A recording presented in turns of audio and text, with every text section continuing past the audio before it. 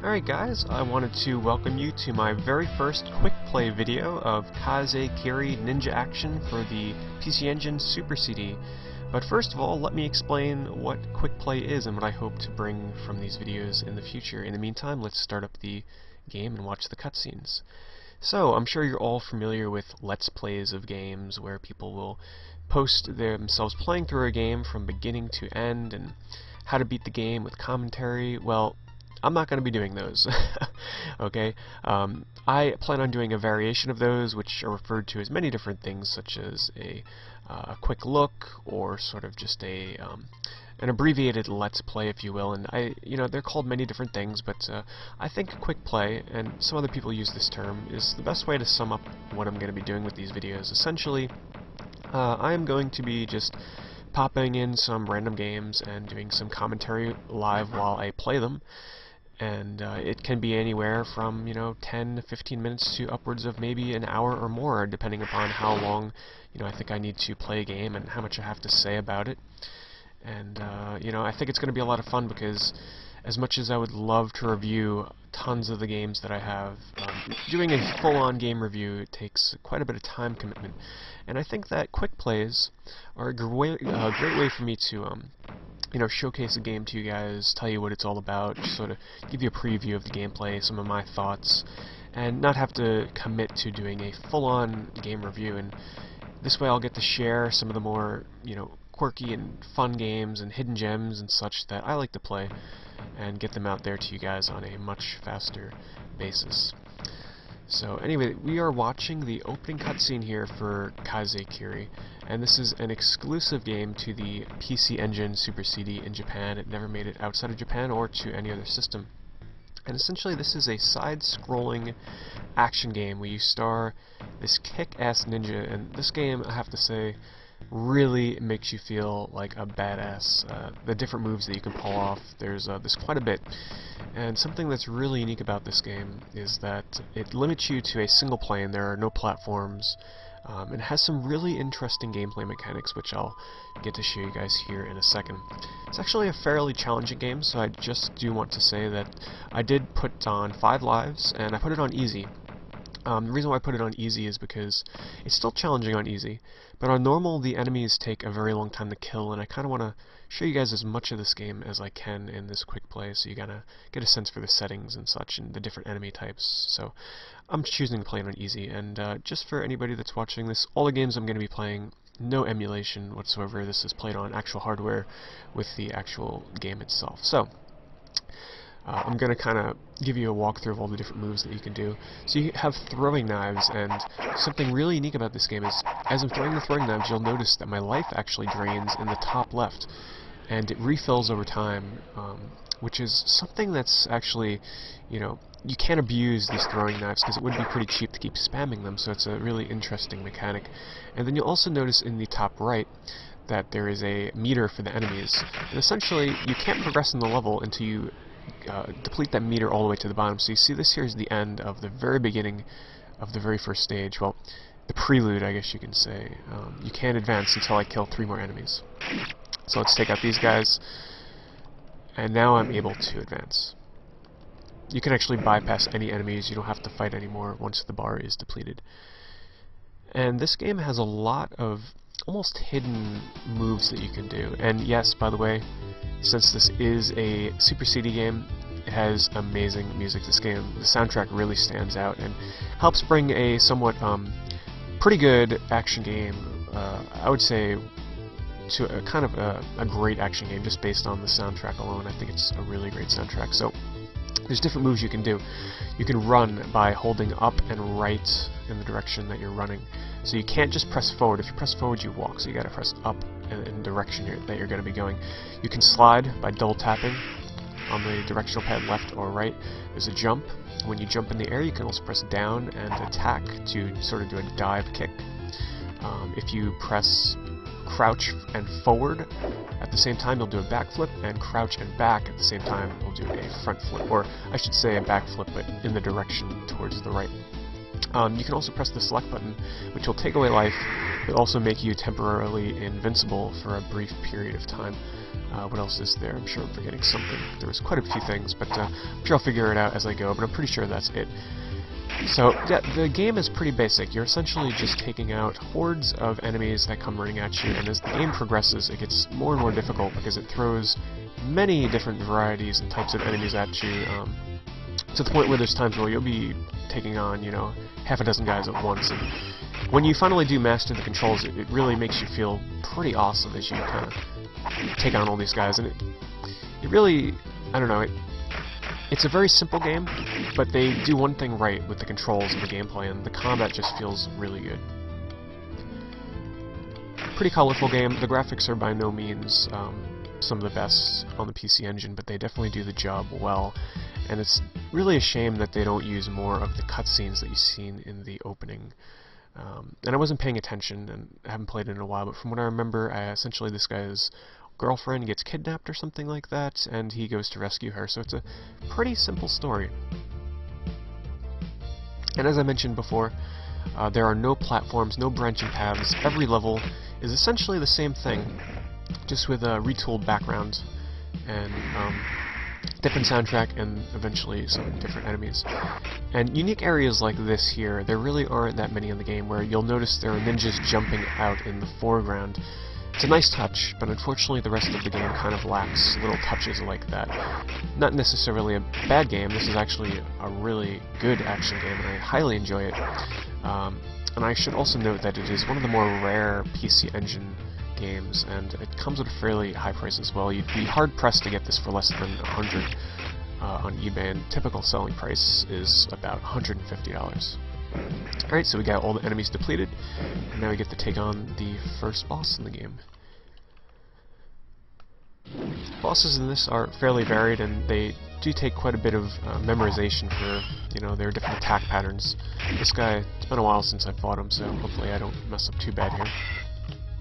And like I said, I can sit here spamming this. It doesn't do much damage to the boss. You can also throw, that's right. That's something I forgot. You can move up close to an enemy, and if you attack when you're close, it will throw them.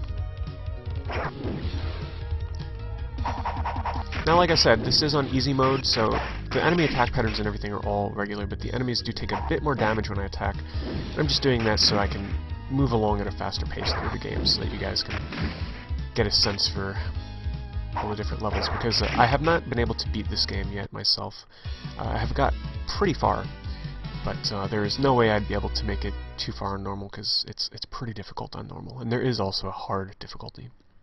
So now we're going to move into the sewers, if I remember right. Yep. So as you'll notice, this is going to be very similar to the first level, just with a different background. And now we have a new introduction of guys with spears as our new enemy type. I should vary my attacks a bit more so you guys can see some of the cool flips and stuff you can do. The learning curve is a little bit high, you know, to kind of get used to all the different mechanics, because the controls are a little strange. They're not your typical controls. It's a little weird to kind of get used to pressing backwards and down at the same time to do this backflip. It's a little bit awkward.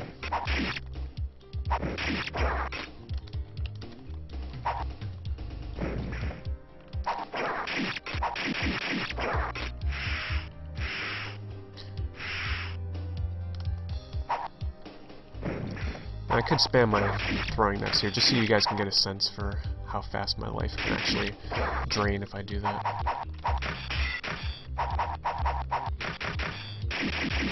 And the enemies in this are, you know, they're fairly reactive to your attacks, especially later on. They will block a lot, and you'll really have to go in for the throws. And you can counter their throwing knives as well, that they'll throw at you. You just gotta do a slash right at the right time.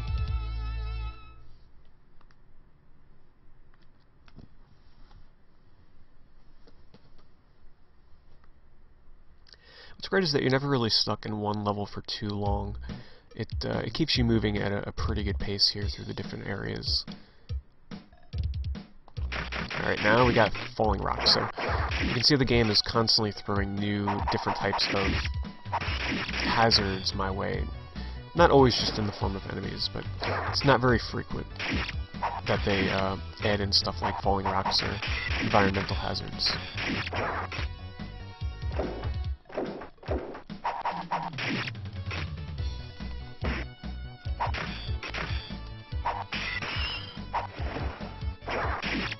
Gotta be careful because I'm draining my life.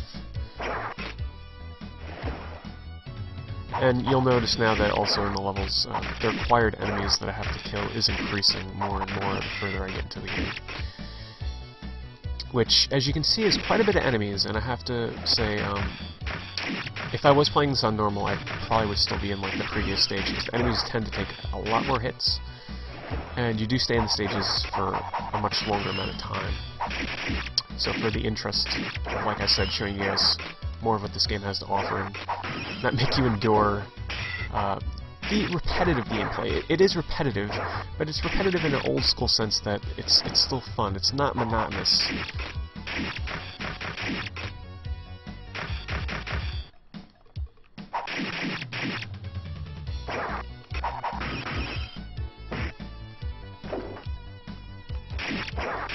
Kinda use that enemy as a body shield there. It absorbed that guy's throwing there for sure. See, as you can see, he's blocking my attack, so the enemies in this are not brain dead by any means. See, eventually you can start getting used to, it's just been so long since I've played this, I'm not in the groove yet. This game takes a groove that you gotta get into before you're fully accustomed to all the flipping around that you gotta do. But I'm sure a lot of you are probably wondering, is this worth the money? Well, that's a hard question. It depends. If you think this looks fun, I mean, to me, it's hard to recommend anybody spend, you know, over $100 on a single, and that's the end of the level there, so I gotta backtrack and kill some more enemies so I can advance. It's hard for me to recommend anybody spending, you know, that much money on a single old school game. It's, I bought this because I watched some videos and I thought it looked, you know, like a pretty simple but fun action game, and that's exactly what I got out of it. There's also, you know, it's a little bit hyped up because it is rare. It's, you know, it's a fairly good game, unique to the PC Engine, which adds some value, and, you know, the fact that it's not that common of a game adds to the hype, so that also drives the prices up on it.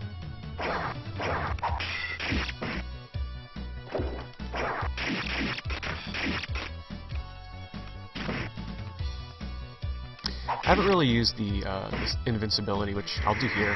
I don't really ever see a use for it, to be honest. Maybe if you're surrounded. But the fact that it takes away life, and you can't control when you come out of it, I just never really find a use for it. Oh, I actually don't even have to kill him. I don't think, do I? It's not letting me advance. Get out of here. Oh, that's weird. Okay, there we go. Wrong direction. Oh, jeez, took me by surprise there. Alright, so now I'm like facing my clone. I'm pretty sure if I remember right, this is like the main villain in the game. I could be wrong on that, but he looks familiar to me from a boss later in the game. And he has my same attack, so typically when it comes to games like this, where you have a sort of shadow clone of yourself in a way, yeah, that's usually the main bad guy.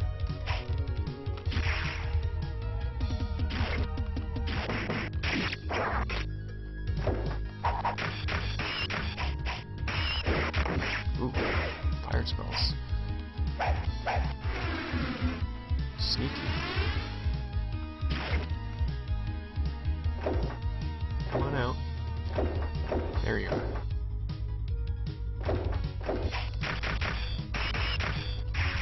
Damn, you see what I mean? The enemies in this game are not a pushover. I can't throw any more stars though. Oh, he got me. Alright, first life down. I do have 5 lives, which I don't think I'm going to get through using all of them. Ah, he escaped. Yeah, so that is the guy from later on in the game. And from what I remember, there's only like 1 more or 2 more cutscenes in this game, and the opening animation movies are actually really great. Despite having no voice acting in them, they really do convey what they need to convey to get across the story, as simple as it may be. Yeah, here we go. This is close to the next cutscene, if I remember right. Or I could be mistaken. Well, it's sort of a semi-little scene here where he's in the water with his breathing pipe and he's going to climb up the wall. I wish they had more sequences like this in the game, because it really adds a simplicity to it, that a sort of unspoken narrative that I really like. Like, you can tell this guy is on his quest to go save the girl. And I won't spoil it. Well, I'm not going to get to that point in the game anyway, I don't think, but at the end of the game you can accidentally kill the girl that you're trying to rescue, which is a really unique twist. Pretty atmospheric here, with the thunder in the background, sound effects, rain in the foreground. You know, it's got little touches that kind of elevate the graphics above just simple, you know, repeated textures, and it's got a little bit of parallax swirling going on in the foreground there, so not a terrible looking game by any means. But the music is definitely really freaking cool.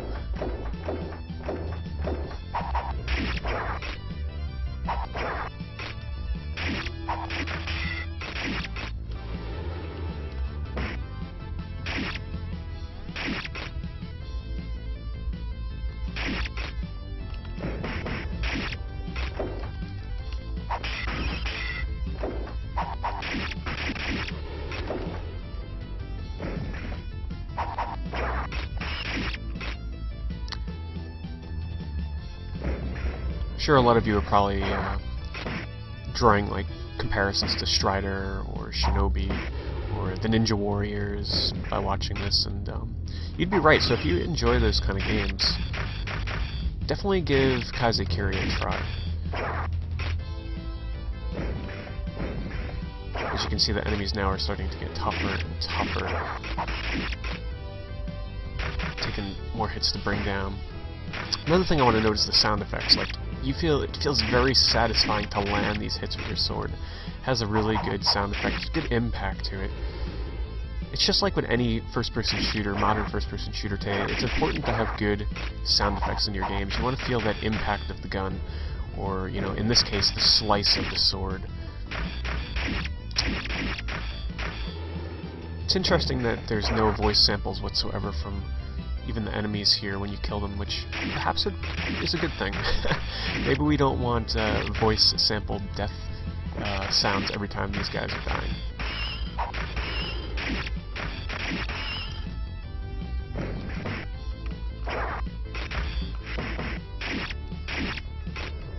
Alright, there we go. Time to move on. One of these directions, there we go. Who are we fighting this time? I think this is a flying boss, if I remember right. Oh no, oh yeah, her. I think she uses like an eagle. Oh, the cat? What is that? A little dog? Monkey? I don't know, what the hell is that? Oh, it attacks too. I forgot about that. Oh shoot, she's got a whole posse of them. So yeah, this game does have some pretty interesting bosses, I have to say. What the hell is that? A little lamb or whatever it does? It's got some pretty wicked attacks there.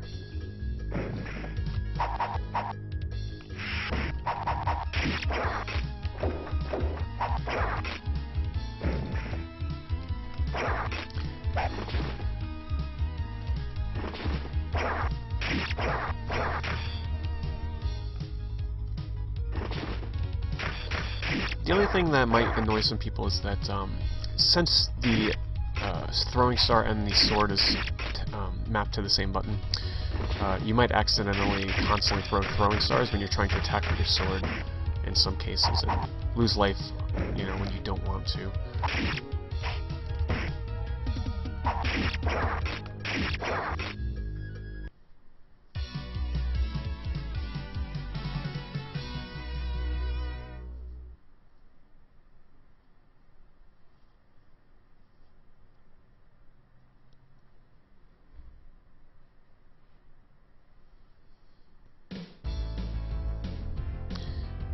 Let's see what we got next here. New type of enemy. Not sure what these guys do. Let's see if I can find out. Jump and throw throwing stars, okay.